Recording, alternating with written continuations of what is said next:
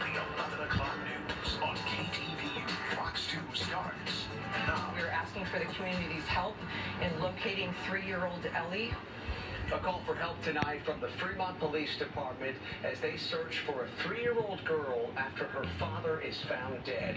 And tonight there is an urgent statewide search that is underway for 3-year-old Ellie. Hello again, everyone. I'm Alex Savage. Yeah, I'm Christina Rendon. Let's get right to that developing news. As Fremont police say they are searching for 3-year-old Ellie Lorenzo tonight. She was last seen with her father at his apartment in Fremont. However, her mother called police this afternoon asking for them to check on the residence after learning Ellie's father was found dead in San Francisco today.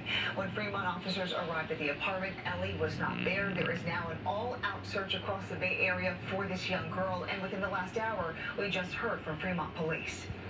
Since then, the Fremont Police